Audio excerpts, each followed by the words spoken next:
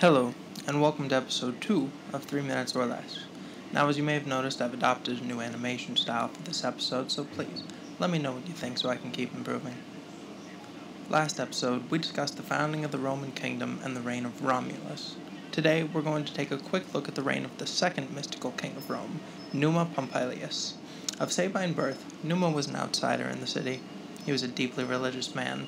He is said to have been born to a man named Pomponius on the day of Rome's founding. After the death of Romulus, there was what is known as an interregnum for 1 year. This means that the Senate took authority until the next king could be appointed.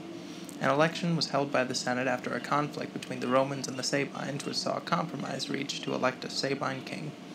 This election saw Numa elected, and then saw him deny the crown until he was prodded by the people to accept it.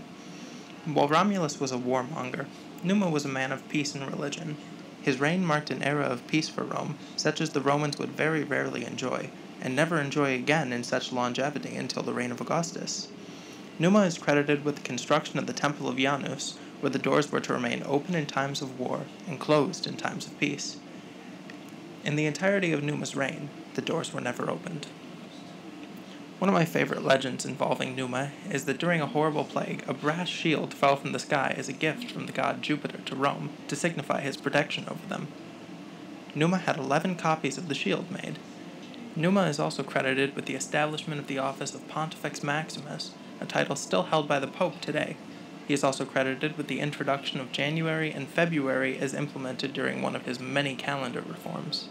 The majority of religious and peacetime traditions in ancient Rome can be attributed to King Numa in stark contrast to the warlike nature of Romulus. Just as the Romans created the myth of Romulus to explain their warring nature, they created the myth of Numa to explain their laws and traditions.